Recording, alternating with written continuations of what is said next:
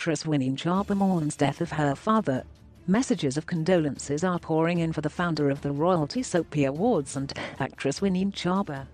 The House of Swide star lost her father. She took to Instagram today to open up about the passing of her dad. She shared a picture of her and her late parents saying, "This day in 2015 at the second Royalty Soap Awards with my parents.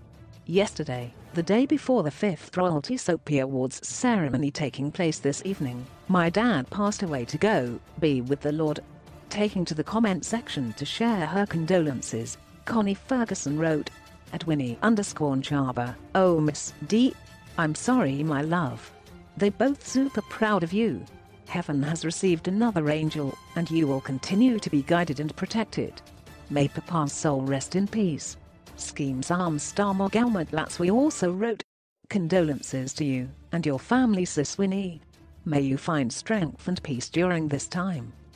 Amanda Dambuza, "So sorry for your loss my dear, but from this message it seems you know how blessed you are to have those moments." Earlier this year, Winnie celebrated her father's 85th birthday. Taking to Instagram then, the actress said her father's birthday reminded her that God has been merciful towards her family. Then when asked how old are you now, his response cracks me up. "I come from a crazy family y'all. At Ngadini_Bunders thank you for such a lovely experience." Earlier that week, Winnie and her family unveiled her mother's tombstone, and we have hope that we will reunite with her one day. "Thank you to everyone that made this day as glorious as it was. My family, my friends, McElwain, and everyone that knew and loved and man. I truly appreciate you," she wrote, expressing her gratitude to people who supported the big ceremony. Winnie said she is comforted because she saw her father before her birthday and he gave her his blessings.